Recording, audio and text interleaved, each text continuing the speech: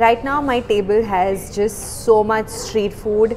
There is noodles, pav bhaji, and there is chaat.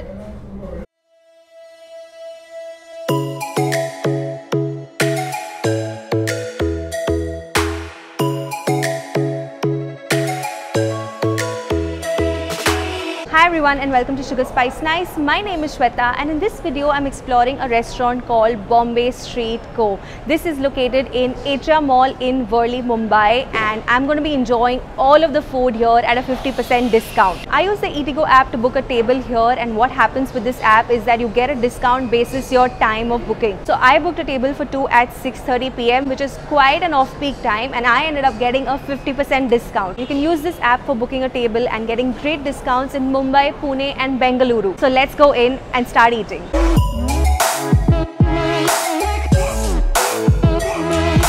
So the reason I actually booked Bombay Street Co on the eatigo app was because I was craving street food. So here I can see it all. I can see a chaat platter, I can see pav bhaji, I can see dosa, I can see noodles. They also have a few main course items, so like roti sabzi, but I think I'm going to stick to fulfilling my street food cravings here. The first thing that I've ordered is their chaat platter. For me, street food is a lot of it is chaat, and that's why I ordered this whole platter so that I can have more chaat.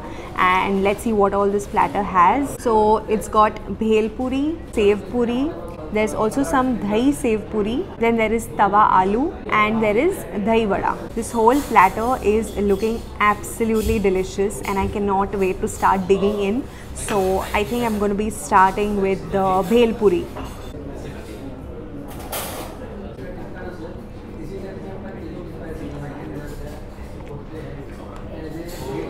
I think I'm eating bhel after ages, and this one is actually really good. They put a lot of imli chutney inside. It's adding a delicious flavor, and these little bits of pomegranate are also feeling amazing. Okay, next thing I'm going to be having is the tawa aloo. It's actually fried potato tossed in some chutney and masalas, and it's topped with some sev.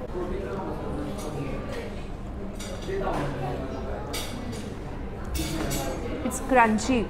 The outer part of the potato is beautifully crunchy, and that sev on top is actually not doing much because it's become quite soggy, but the chutneys are giving it an amazing flavor. It's literally just fried potato and chutneys, and I think that's a simple yet a very delicious combination. Okay, next thing I'm going to be having is the sev puri. I couldn't find the puri, only there was so much sev on top. I absolutely love sev puri. The sev puri is massively loaded. Can't pick it up without dropping a lot. Are you a sev puri or a bhel puri person? Leave that in the comments below.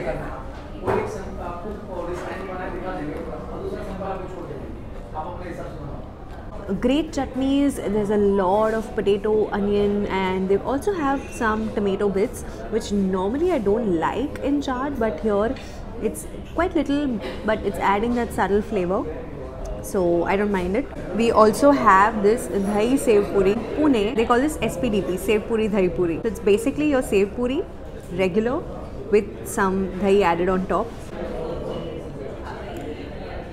The dahi adds a very different feel to a regular sev puri. I think I prefer mine without any dahi. Okay, now I'm going to be going in for the dahi vada. Firstly, it's so like filled with dahi, it's all come out. I'm pretty sure when I put my spoon inside, it's all going to ooze out.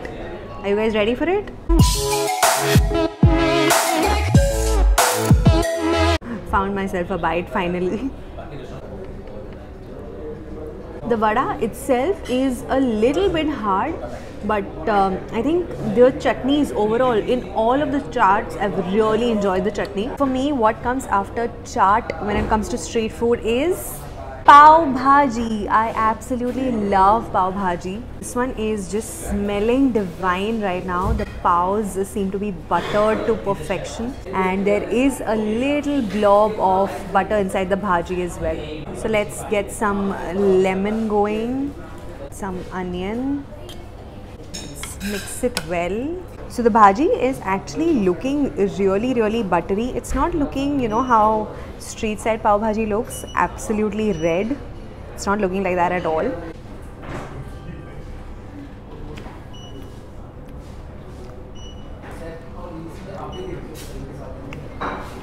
It's yum. It is so creamy. This is easily one of the creamiest bhajis I've had. It's not too spicy. The whole flavor, it's not over the top. Like you can't feel too much pav bhaji masala or just too much chili. The flavors are perfectly balanced. I'm enjoying it. Time to go in for the noodles. These are the chili basil noodles and they're looking amazing.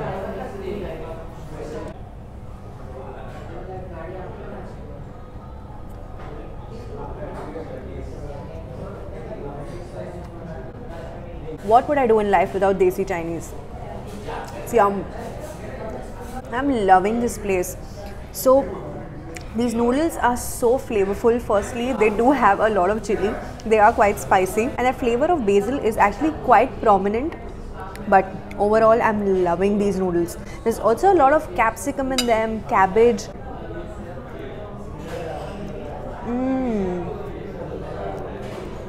So that was it for my street food experience at Bombay Street Co. I thoroughly enjoyed everything that I ate. The noodles were absolutely delicious and I think I have a new place when it comes to like good noodles. The place actually has a pretty chilled out vibe. You can see how the interiors are.